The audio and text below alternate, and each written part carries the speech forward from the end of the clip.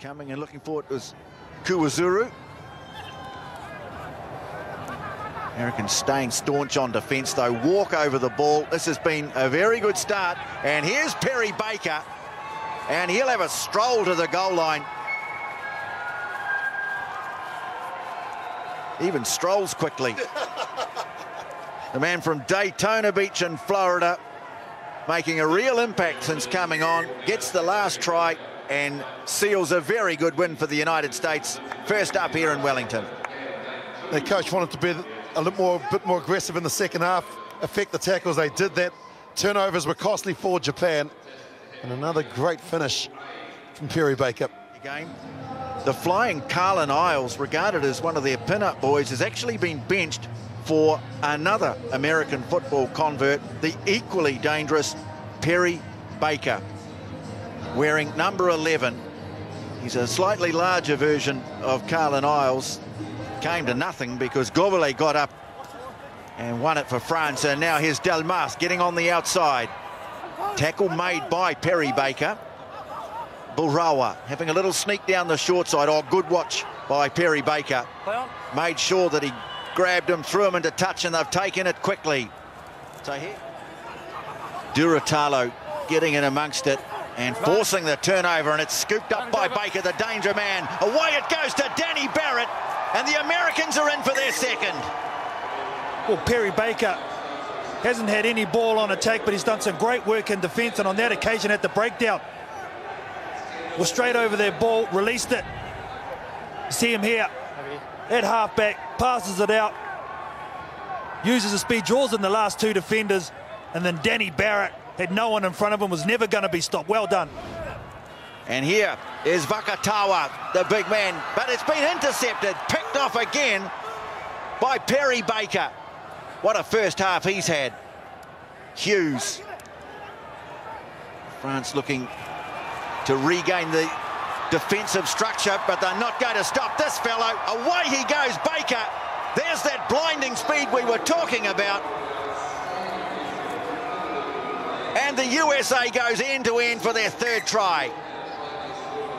Well, he's been the dominant figure in this first 7 minutes for the United States. Perry Baker getting it done on both sides of the ball. He made a tackle, he got up, got in position to receive this pass. This is a one-on-one.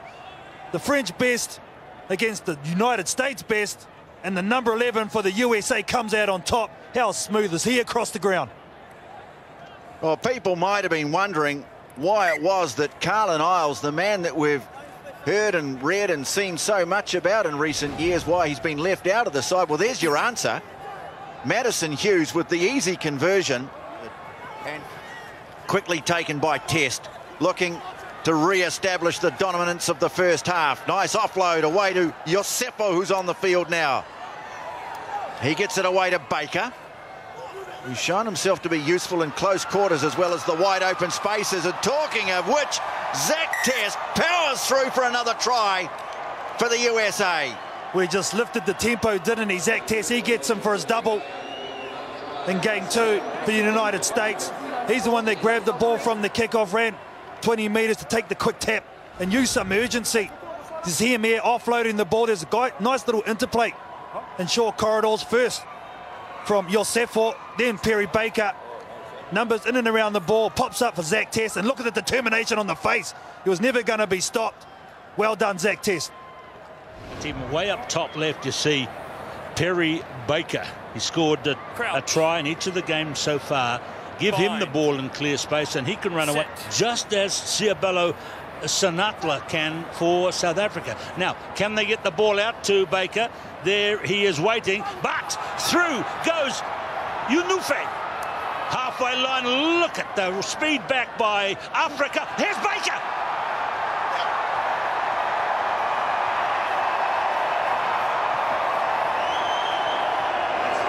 What a lovely start for USA. Perry Baker.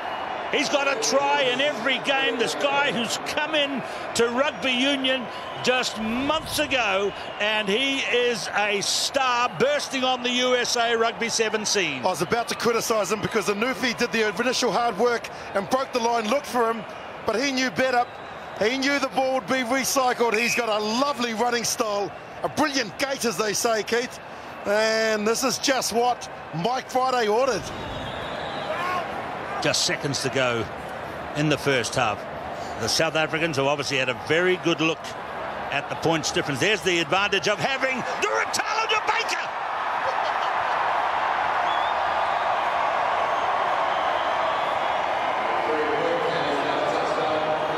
Well, it's close enough to the posts to make it all tied up at half-time.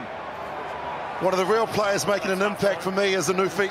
He's breaking the line on a number of occasions, and he's asking questions of the South African defence, and then you just give it to the man with the wheels, the gas, the pace, and he'll do the rest. This to draw even from Hughes.